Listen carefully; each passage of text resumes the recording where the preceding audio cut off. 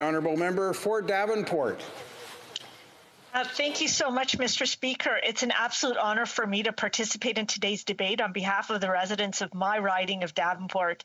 Today's Opposition Day motion calls on our federal government to introduce new supports in the upcoming budget to help workers, families, small businesses who are struggling the most in this economic downturn, and in particular for those that are in industries that are most highly impacted, like the arts and culture sector, hospitality, aviation, and also to take some additional measures in order to prevent bankruptcies and layoffs as much as possible. As we know, Mr. Speaker, COVID-19 has had wide-ranging impacts in Canada, and it's cost lives and jobs and the financial security for millions. This winter, we know, has been particularly tough on many business owners and their employees across the country.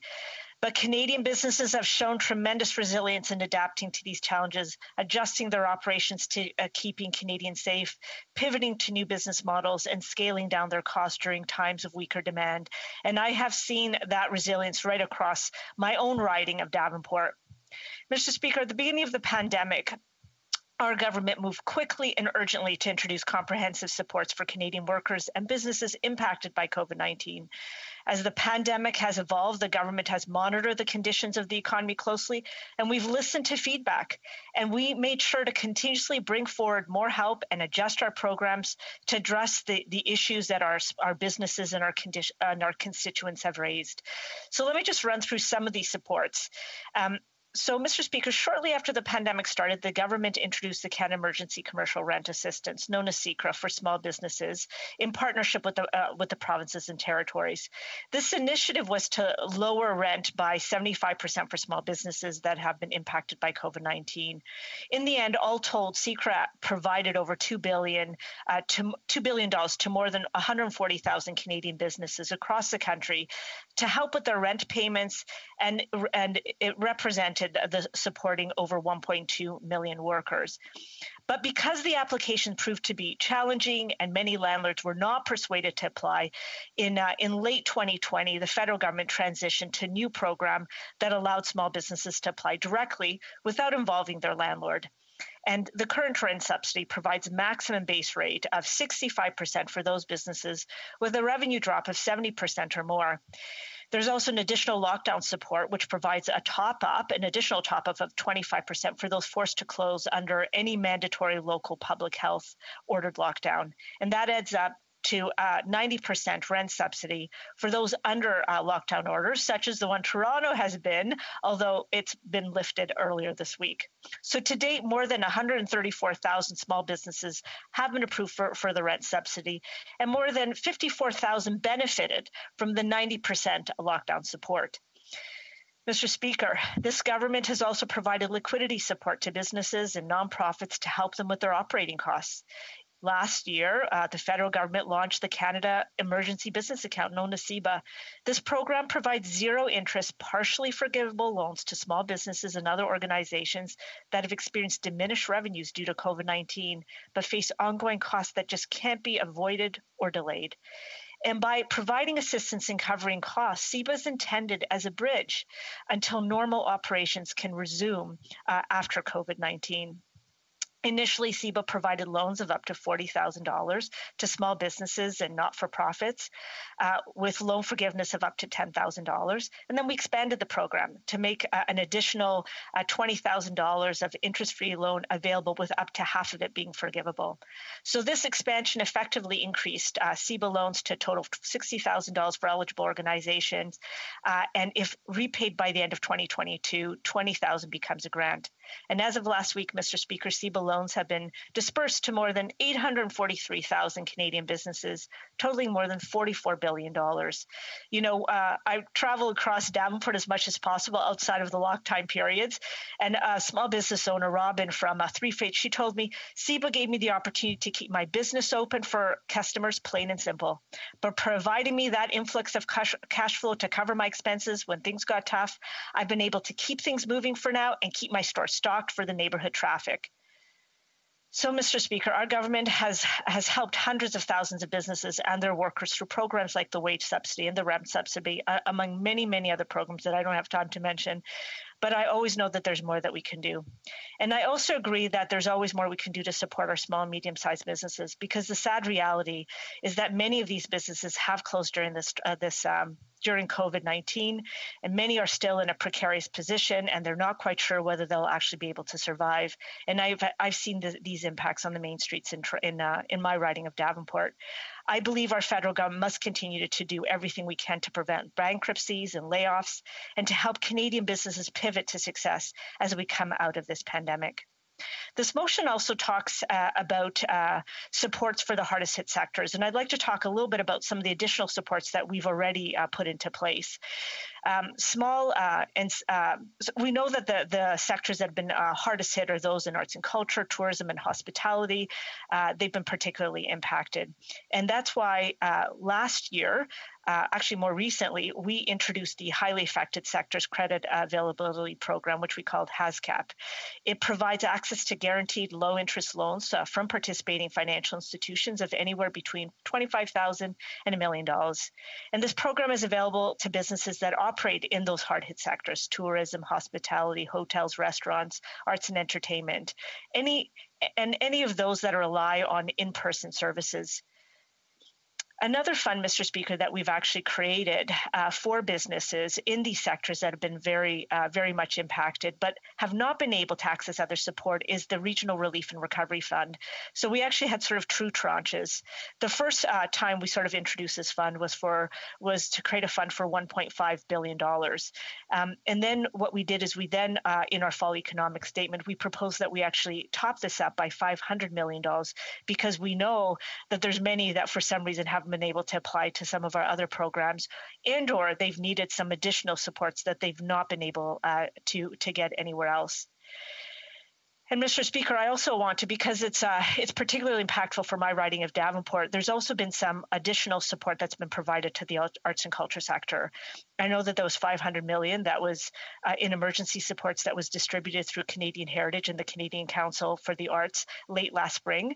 And then more recently, we just announced $181 million for arts, live music, and live events, all who've been absolutely devastated by COVID-19. This funding is going to provide support in many areas, including digital innovation. It's going to sort of help with short-term contracts for new projects. It's going to extend many of the existing programs in a safe way. And I will tell you that this fund is particularly helpful for many of the businesses and groups within my riding of Davenport and right across the city of Toronto. And finally, Mr. Speaker, with my time left, I want to also address supports for the aviation sector. My riding is home to many pilots and flight attendants and airline employees, many who've worked in the aviation sector for many, many years, and they want to go back to work as soon as they can. And I particularly care that we continue to have Canadian-owned airlines, that we continue to be able to support regional routes.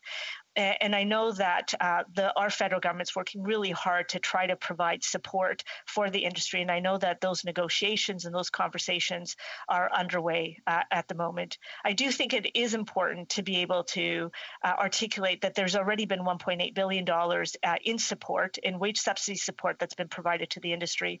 And that's on top of the additional $1 billion that's been given in support to airports and to smaller airlines. But I know that any package that we're looking at, Mr. Speaker, must also keep Canadian customers whole. I know that many Canadians had their flights canceled without a refund, and I think that that needs to be addressed. And I do also think that we need to be providing some support to independent travel agents and operators who've also been devastated by COVID-19. So in conclusion, Mr. Speaker, the support programs I've discussed are just some of the programs that the federal government has offered to those hard-hit businesses to try to minimize impact to our economy and to set the stage for the creation of more than 1 million jobs. We know that financial challenges will persist for many organizations for at least the next few months, and that's why the programs I've outlined today are so critical. If small businesses and nonprofits are able to make ends meet with these additional support, I know that they'll better be able to pivot to a strong restart as more Canadians receive their vaccines and as the Canadian economy fully reopens. we, the federal government, will not stop in adapting and responding to the needs of Canadian businesses. Our message to them is that we have your back. Thank you, Mr. Speaker. Questions and comments. The honourable member for Oshawa. Thank you very much, Mr. Speaker, and I want to thank my colleague from Davenport for her speech, and I acknowledge that she seems to be aware of the challenges with small businesses. However, I've been listening to the Liberal members, and there seems to be a unrealized effect that they don't understand that this is an urgent matter. This is something that in my riding, we have travel agents who worked 24/7 to get people home during the pandemic, but some of them have not had commissions for over a year. And, you know, the day after National Women's Day, what we need to see from this government is certainty. And none of the Liberal members have come forward and said, yes, we're going to be supporting this motion today, but also we will be delivering a budget at a certain date to give the small business community certainty in this country. So I'm asking the member, will she deliver for the tourism sector, and what date can we expect the budget to come out so they have certainty to move forward? We don't want to see any more businesses lost. Member for Davenport. Thank you so much, Mr. Speaker. I want to thank the honourable member for his excellent question. And there's a couple of things I want to respond to in there. The first is I want to just thank all of those travel operators. Many of them are independent, and the vast majority of them, by the way, are women who worked really hard to bring home Canadians from around the world just after the pandemic lockdown started. So I want to say huge thanks to them. As I mentioned in my speech, I do think that part of our support moving forward, our support for the airline moving forward, needs to also sort of think about them in terms of ongoing support and appreciate that they've also been disproportionately impacted as well. So I fully support that as well. In terms of whether or not our government's going to be presenting a budget, I'm very privileged to be part of the Finance Committee. We've been holding budget consultations. I'm very, very assured that we will be presenting a budget sometime soon. I think it's just a matter of time. So I think it's going to be in the coming. Sure, we've got going to try and get two more questions in. The honourable member for Laurentides-Labelle. Mr. Speaker, I'll be brief. Earlier, I asked a question to my colleague in terms of wage subsidies, who are for organizations and companies that are struggling.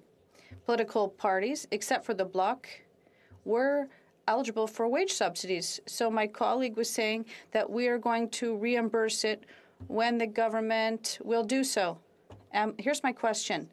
I'm aware of the concern that you have. Every dollar counts for helping with the economic recovery. But I'm wondering, are you going to reimburse your $850 million in wage subsidies? I'd just like to remind the colleague to put the questions through the Speaker. The honourable member for Davenport. Thank you so much, Mr. Speaker. I think I'm going to I want to finish off and responding to the previous question, then answer this at the same time. I want to assure Canadians who might be watching that our federal government has urgently introduce programs to support small businesses, workers, and all Canadians throughout this whole pandemic. And I'm very proud of all the actions that we have taken. And I think in terms of just the latest question around the Canadian Emergency Wage Subsidy, as of February 28th, I know that our wage subsidy has helped protect over 5.1 million jobs, totaling over $68 billion in support. And again, we are going to continue to support Canadians, to support our businesses, to support workers as we come out of this pandemic. Thank you, Mr. Speaker. Questions and comments? The honourable member for Sturgeon River, Parkland. Thank you, Mr. Speaker.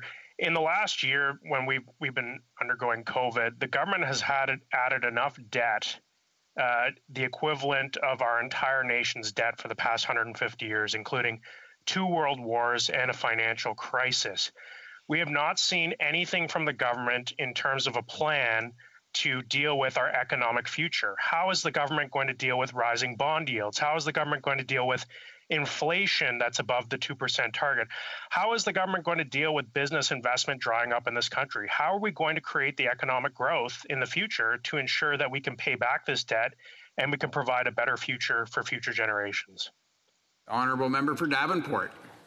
Thank you so much, Mr. Speaker, and I want to thank the honourable member for his excellent question. I think that's a top-of-mind question for many people. I do want to remind the honourable member that we started, at the onset of this pandemic, we started in very good financial situation, and so we were able to sort of put out very aggressively, very generous programs to support our economy, our workers, and our businesses moving forward. If you listen to any of the economists or any of your thought leaders around did we spend too much? Did we take on too much debt?